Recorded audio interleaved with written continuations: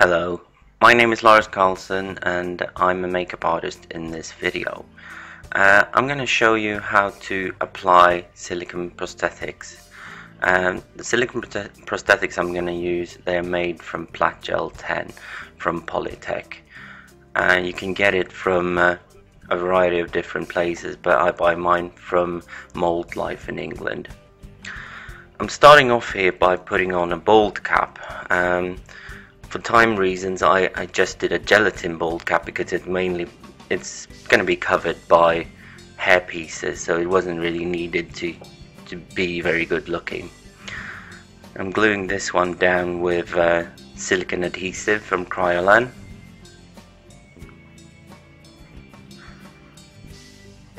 And I don't really have to think about the edges and things about this on this one, because they're going to be covered by the silicone prosthetics that go over it.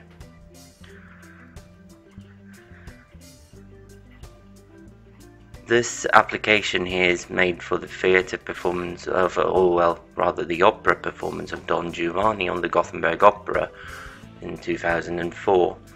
And as always, when you work on a theatre production, you have to keep application times really short because you're not allowed to call in people that early. So the entire application time of this one was about 30 minutes.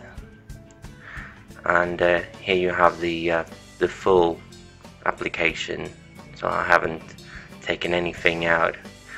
I put a few close-ups in here and there so you can see what I'm doing on the makeup table.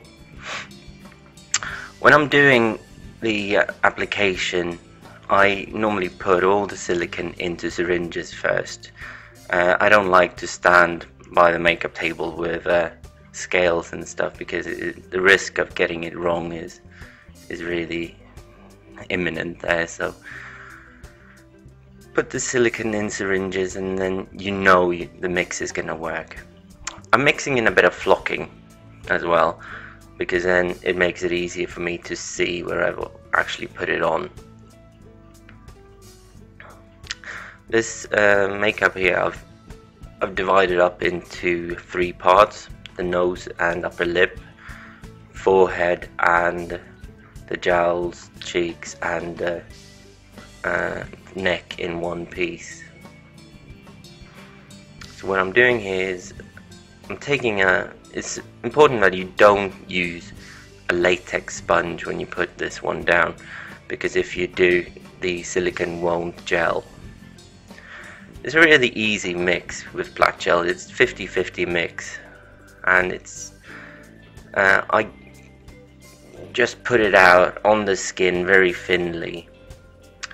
I put it outside of where the edges actually are, because then I can use my fingers just to get the plat gel up on the edges too, and that will help to cover the edge.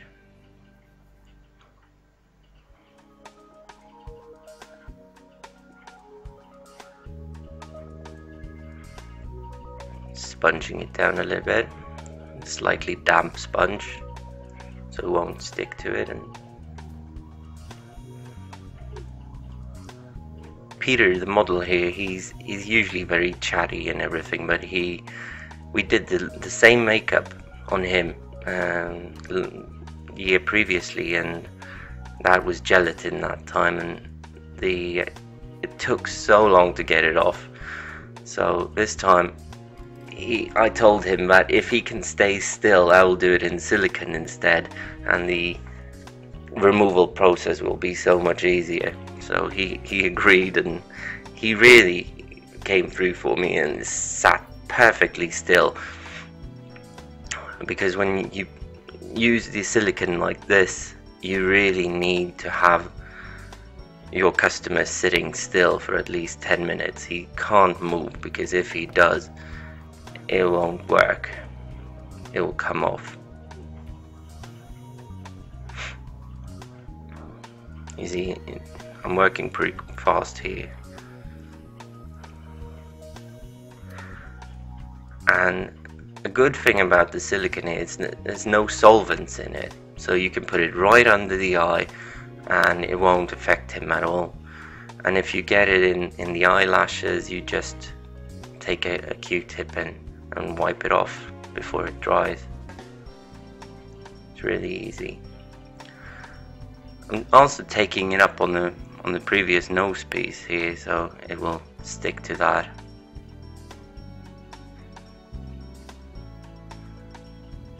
The reason why I'm mixing it in 3 different goes is that I noticed that it dried a little bit too quickly for me, and I didn't want to put more chemicals in it. There is a retarder, so you can have more work time, but I thought it was easier just to mix 3 small batches and work with that.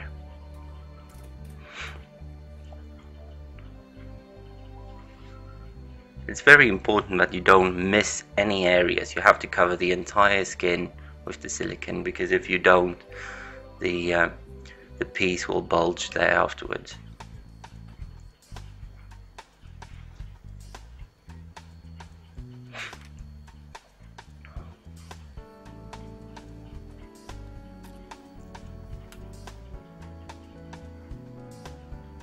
Can't remember what I was doing here. Let's see.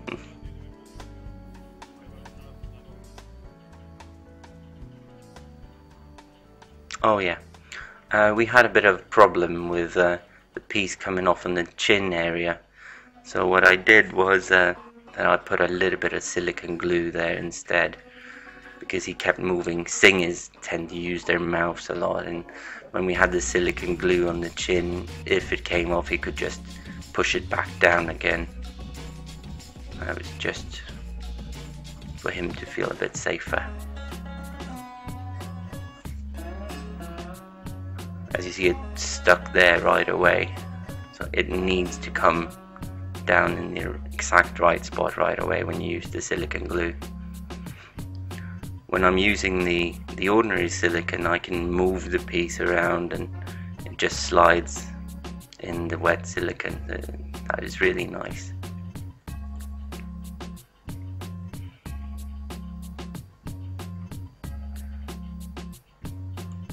I decided not to make the piece longer down on his neck, because he wore a high collar on it, so it didn't really matter. So I opted for his comfort instead.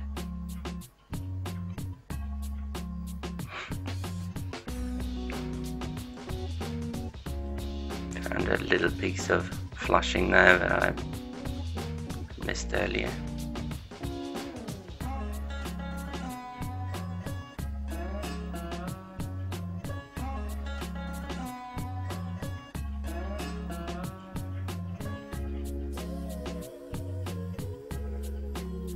It's really nice to work with the silicone here because it's so clean.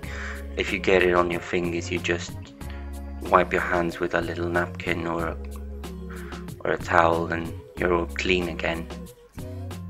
When you do this with glue, you always get glue everywhere on your fingers and you have to try to get it off and it won't stick, but with silicone that's not an issue. Okay, now I'm taking a little bit of silicone on the edges itself to, like I would use Bondo on a foam latex piece. I'm just covering the edges a little bit with some more silicone. The flocking here really does the trick, so it fools your eye to think that you can't see the edge. If you want to, you can make the silicone a little bit thicker as well with some Cabosil.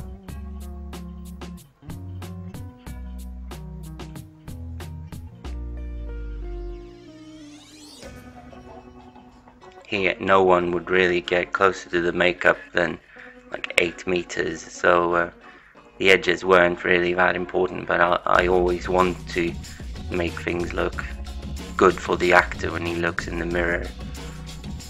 Within time reason, of course.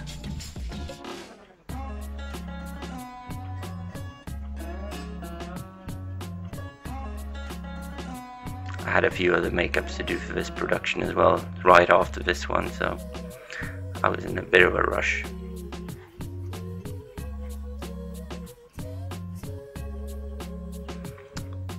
taking a damp sponge again. Very important again that you don't use a latex sponge. Use an ordinary polyfoam sponge, otherwise the silicone will inhibit and you will have to start over.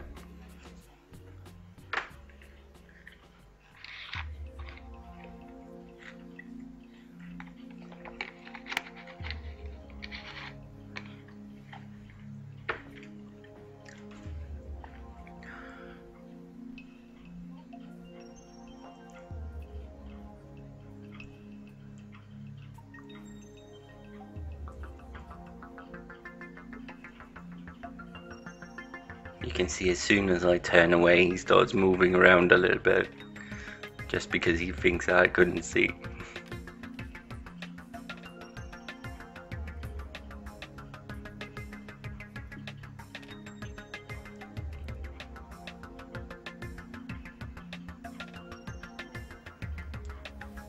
The reason I made the mold cap out of gelatin was because I didn't have time to make a mold to make a silicone one, so I just took an ordinary rubber mold cap, and first I tried to put the silicone on top of it, but of course that didn't work. Latex inhibits silicone, so what I did instead was I mixed up the same color in gelatin and just brushed it on the rubber mold cap. You can see it looks a bit messy on top there, but because I used the same mold cap about 5 times.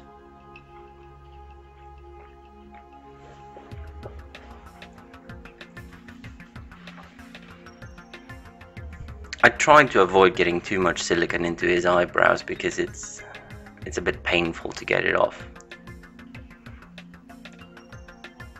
Otherwise, when you glue things with plat gel like this, the removal is amazingly fast. You just come in to the makeup room and he starts pulling it off, and the silicone I'm putting on his face has become one with the actual piece, so everything comes off automatically. So less than 2 minutes removal time. It's great, I love it, and the actors love it too.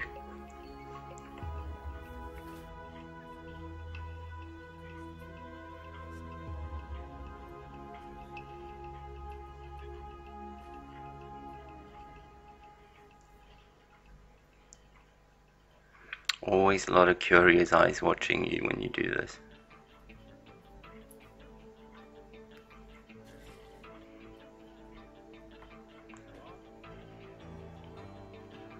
Had some problems getting the top edge of the forehead really thin, but fortunately that didn't really matter because it's covered by hair.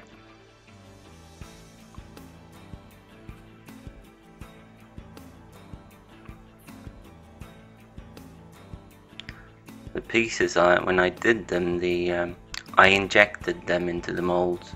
There's another little video here on my website where you can see a montage of stills where you can see how I made them.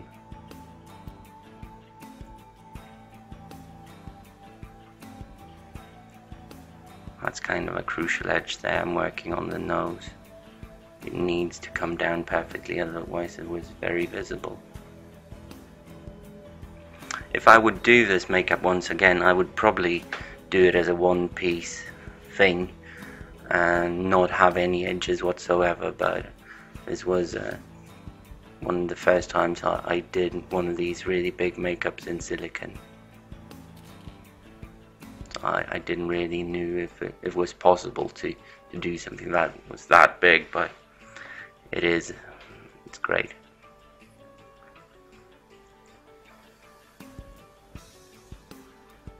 You don't have any of the shrinkage you had with foam latex, and if you glue it on with plat gel, you just slide it until it's in place.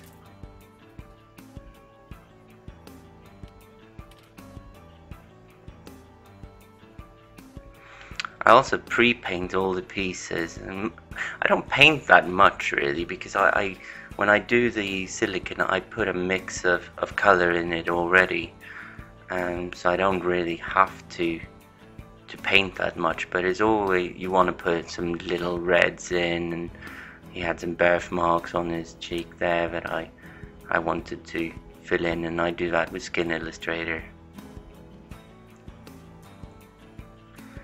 I didn't want to put any of the black gel on his lips, so I'm using silicone glue there instead. Felt a bit safer.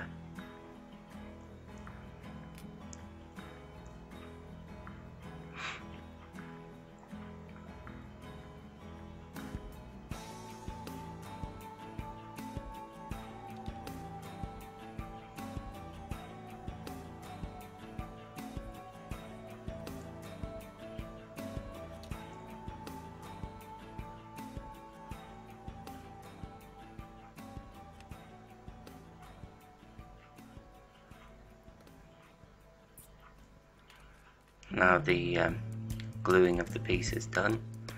Here's my favorite colors in the world, Skin Illustrator.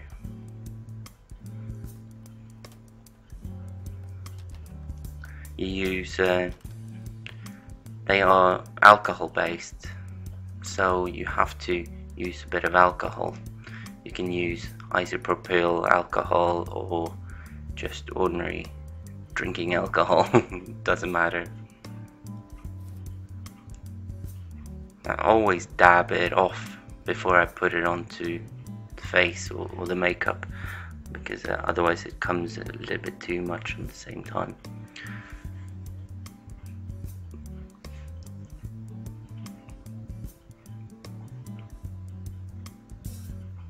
I spoke to a guy just a few days ago who said he had tried to use silk paints instead of Skin Illustrator with great results.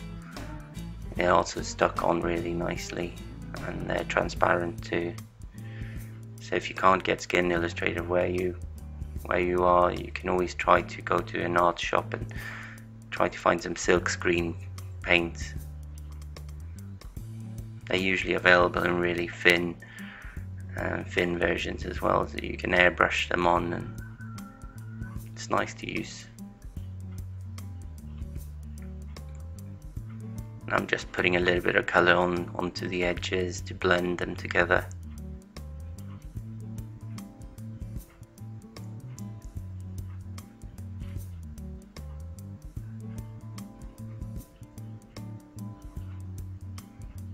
His lips were supposed to be wide, and I didn't want to cover his entire lip with the silicone, so I'm just doing some painting there instead. Again, if I would do this again, I would probably put it all the way down on his lip, a little lower lip as well, to get a little bit more sunken in look to it. And if I would have the edge slightly higher up, I would not have the problem with the edge as I sometimes did here.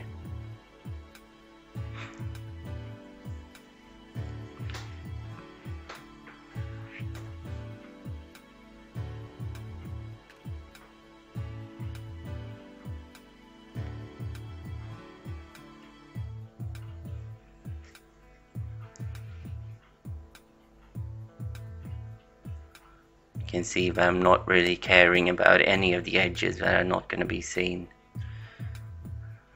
making it very rough where the hair is going to cover it.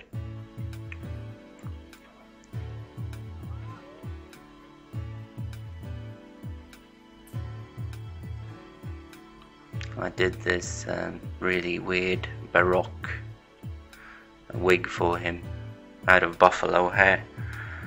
And you will see later on, we really tried to do something different, so I kept him with a comb over hairstyle and Baroque judge's wig that just came up to his temples. Never seen that done before, so it was quite fun to experiment with that. If you would do a normal old age, you would have to do ears here as well, but the wig was covering the ears, so I didn't have to bother with that. always cheating as soon as I can. Save time and save work.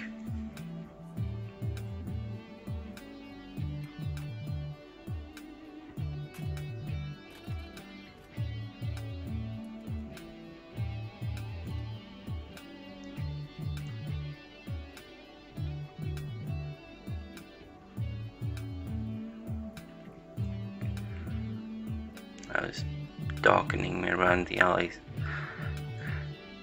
And something I've learned was that if you try to use any grease paint whatsoever onto the silicone, the edges become really visible. So try to stick with transparent colors like Skin Illustrator and things.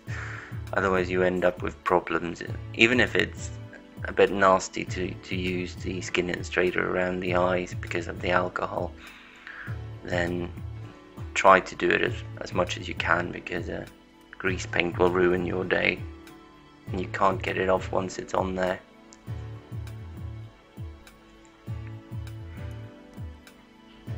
You don't have to powder it. What I did earlier was just to use an almost clean powder brush just to apply a very light coat of powder on the shiny edges. I'm putting on the eyebrows, lace eyebrows, with silicone glue. Actually, it wasn't a proper pair of eyebrows. I didn't have time to make them, so what I did was I took an old mustache with a pretty good shape to it and cut it in the middle and changed it to become eyebrows. Cheating.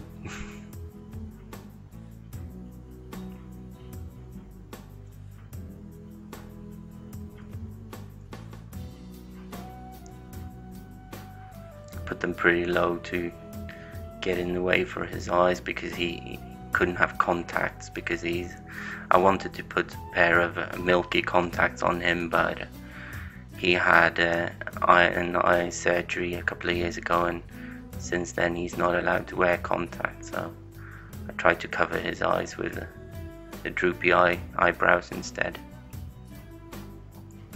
Here comes the comb over.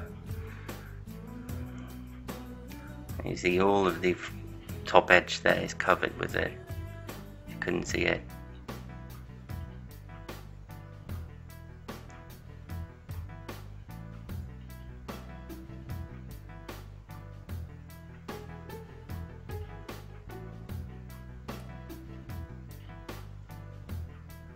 It's quite nice with the gelatin bald cap here, because the hair stuck pretty nicely to it. And I just had to have a little bit of spray and it would stay on there all day without moving.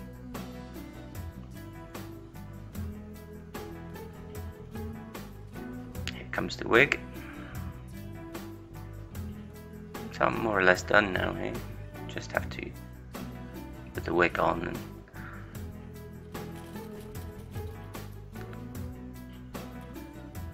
the silicone should all be dry now, so really he should be able to start moving if he wanted to now, but he was a bit scared to move when I was close, and because I thought I would yell at him.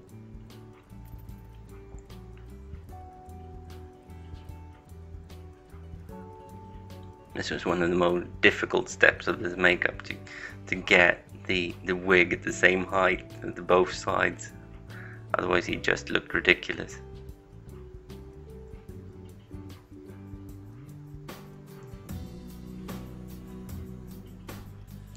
We didn't do any hand makeup either, because he had some kind of gloves on. He was the commander, so he had leather gloves on, I think.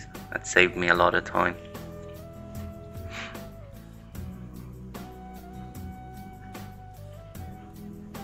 But it was quite a physical part. He was fencing and he was like fighting, and I think I'm hurting him here.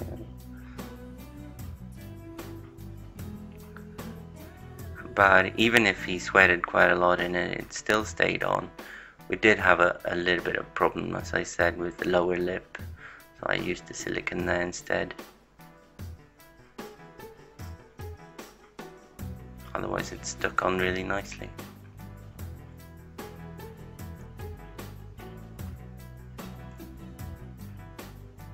Keeps bossing me around. More spray, more spray.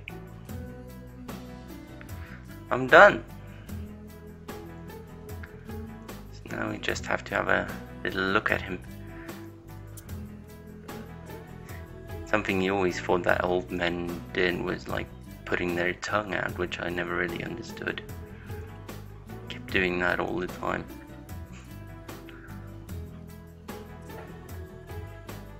There he came, the little tongue.